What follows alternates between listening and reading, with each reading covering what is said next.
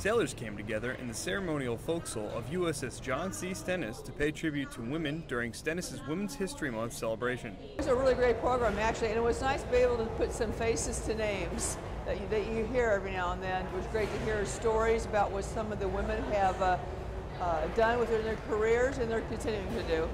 The ceremony was put on by the Multicultural Committee and included command remarks, a special musical presentation performed by sailors, and a play that highlighted influential women throughout history. The keynote speakers were Lieutenant Catherine Shepard of Helicopter Maritime Strike Squadron 71 and Lieutenant Commander Kimberly Jones of the Reactor Department. This year's Women's History Month theme was Women Inspiring Innovation Through Imagination.